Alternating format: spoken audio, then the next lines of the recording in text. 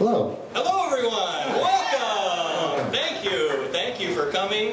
We're really glad to see you all here. Thank you for making it all the way out to Riverside, California. Long Beach, California. Long Beach, California. Coming all the way out here to look at us 500 feet in the air. Right. I feel like King Kong up here. Come see the great guy in a suit. It doesn't fit him. I got the suit at the thrift store. I couldn't tell. Oh, really? That's good. That's good.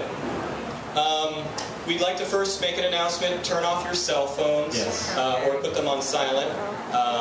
Really helps us out up here. If the president calls you, you can answer the phone, but otherwise, that's fine. Keep it in your purse, right. Pant pocket. Every comedian tonight has had a traumatic experience linked to the sound of a ringing phone. For example, like the sound of a ringing phone reminds some of us of a time when a phone killed our grandma. Arvin. Sorry, Arvin, I had to mention it. I'm sorry. It's all right. It's okay. She's dead now. So, should we begin? We shall begin. Okay. We're going to start off the show. That's a great, happy segue to get us into the next part of our act. Trevor and I will be performing some improvisational puppet comedy. Yes. Now, this has never been attempted on stage before. On this stage? Any stage. Any stage. No one's ever done improvisational puppet comedy. This is perfect. Since there are no microphone stands, we need a volunteer from the crowd to be my microphone stand. Anybody? Leo? No? Yeah? Anybody? Andrew. Go. Andrew, come on up here. He's tall and thin, like a microphone stand. Everybody out in the gallery section, you can fill in. There's plenty of space in here. Come on in. There's some seats up in front. Available. There's a couple of seats. Oh. You unplug the microphone. While we're waiting for that, I will introduce you to my new friend. Hey. What are you guys doing over there? Oh, okay.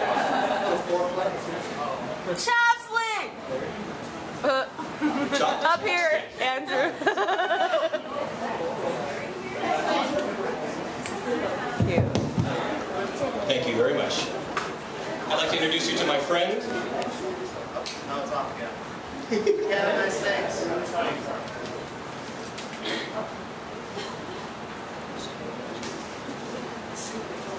Oh, okay. Tonight, it's gonna be alright. Gonna find out, pretty mama. Oh, thank God. Check. I think we broke it. Let's just do it. You just yell really loud. Okay. We good? All right. Perfect. Okay. Dr. Fooling You. This is my good friend, Dr. Fooling You. We'd like to perform some improvisation scenes for you. The first scene, we need a suggestion from the audience of a place where you would go see the doctor. A doctor's office. Thank you very much. We're in a doctor's office. Hello, doctor. Hello. Come on in. Thank you. To the doctor's office. Thank you. I am a doctor. Thank you. I have a problem. I have a rash behind my ear, and it's itchy. What should I do? I see. Tell me more about your rash. Well, it's red and has pus. Yes. Okay. More detail, please. Okay, it's behind my right ear, and it showed it. What are you doing? Why is he touching himself? He's just doing that. I'm sorry. I can't control it. Oh, that's his character? Yeah. That's just what he does. No, you're making him do that. No, give me another example. This is what he does. Watch. No, let's do another scene. Okay, where would be somewhere where you would see animals in cages? The zoo. That's good. That's a good suggestion. Okay. Hi. Hello. Zookeeper. Welcome to my zoo. I'm here to clean out the baboon cages. Where's the broom? Yes, a broom. It is down here. You're doing it again. You're not doing it right. Why is he touching himself like that? No. Give me, I will do the puppet, and you do this. If we could have, I don't know, somewhere you would go to get your teeth worked on. Dentist. I heard dentist over there. Thank you. Hello, dentist. How are you? Oh, hello. I am a dentist, and I will clean your teeth. Yes. Now, what is the problem with your gum? Well, my gums, they bleed. See, he's doing it. He just does that. That's really weird. Right? He just controlled me. That was too weird. That's what he does. All right, speaking of things that touch themselves on stage, let's bring up our first comedian tonight. They always say start with your strongest comedian. As this next performer's former roommate, I can confirm he does work out every day. Ladies and gentlemen, Mr. Adam Rotella.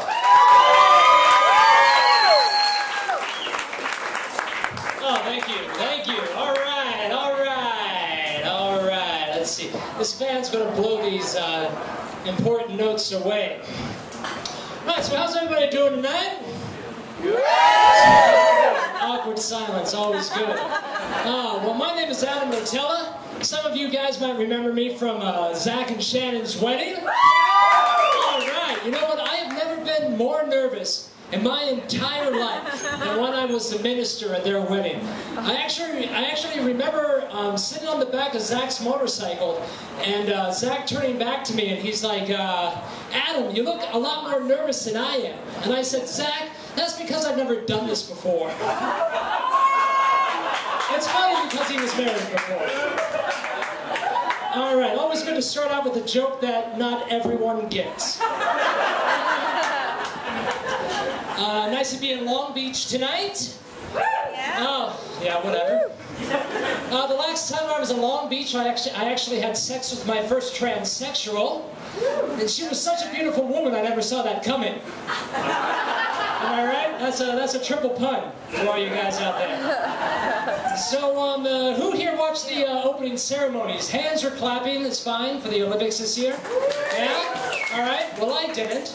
But it's a great segue for this joke I wrote 8 years ago. So how about that China opening ceremonies, huh? Yeah, you know, China's been in the news a lot lately, using a lot of oil.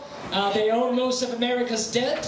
And then in their opening ceremonies, you know, they got 2,000 drummers drumming in unison, got people popping out of boxes. And then their Olympic gymnastics team wins the gold medal.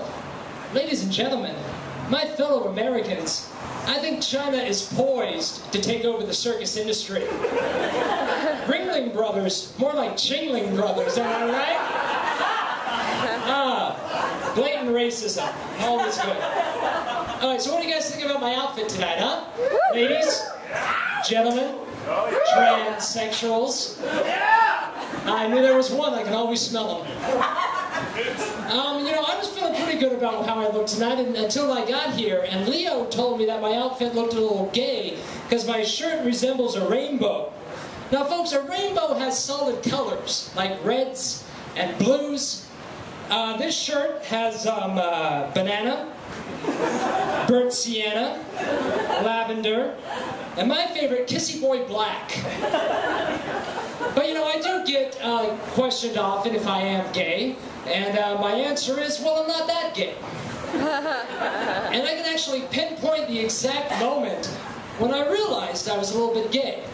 I was watching Project Runway one night, and the picture just started looking a little bit different to me, a little bit fuzzy. And that's probably because Pablo's balls kept hitting me in the face. It sounded like, just like that. All right, so I was reading this article in the New Yorker yesterday, and apparently more people are having sex with dogs than we were led to believe. I think that they actually have a name for themselves. I think they're called dog fuckers. Don't worry about it, it's Latin. And you know, I have nothing against dog fucking. My question is, if you've already made the decision to have sex with an animal, why not something a little bit more different?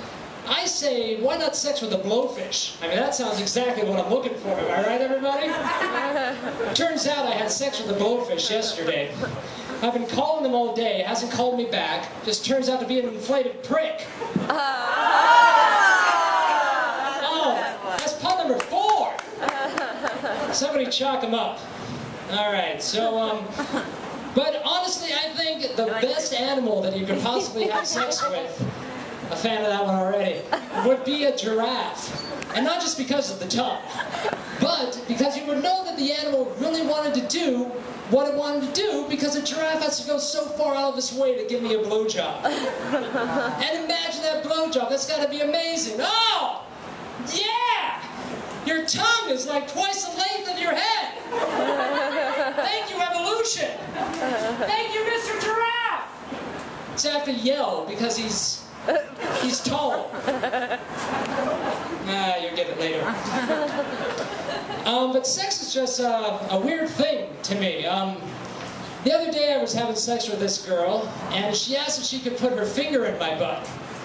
Now, you know, I'm all for trying different things, but, you know, I had to make a compromise with her, because that's what relationships are about. You make compromises. Yeah. So I'm like, you know, can't we just pee on each other like our parents did? Yeah, back in the golden age. Number 5. Number 5. All right, well, you know, I actually once committed statutory rape. But, no, hey, I got away with it. We were both plastered. Because some statues, they're made of plaster. Yeah, I'm not that bad of a guy. I have noticed a little bit of things changing about myself lately. I'm getting older. I'm going to be 30 years old at the end of this year. Can you believe it? Okay, thank you. Time! My hair's starting to thin a little bit. It's getting a little bit harder for me to achieve an erection. I mean, I remember a day when if a girl's foot accidentally touched my foot, instant erection. Now, I gotta tie him up with an American flag and hit him with a hairbrush. So that's a little bit different. I'm recently single. Ladies. Recently single, and in the argument that led up to my singleness, my girlfriend at the time told me that she dated me because she liked the idea of me. Now, I didn't really know how to take this, so I shot back, well, I don't like the concept of you. It was the most abstract argument I've ever had in my life. By the end of it, we both decided that the universe didn't exist and that she was a whore. Compromise. I've been to jail. Anybody else been to jail? The tranny. I've been to jail. Now, there's 2 things you learn immediately when you go to jail. Number 1, it's nothing like Ernest Goes to Jail. And number 2, there's a whole system of rules all based on race. Now, me being a white guy, I wasn't allowed to shower with any of the black inmates. Now, you guys might be thinking, hey, that sounds like a pretty good deal. Well, I went to jail in Irvine. So I'm in the shower with 50 other white guys, and their cocks are hitting me all over the place.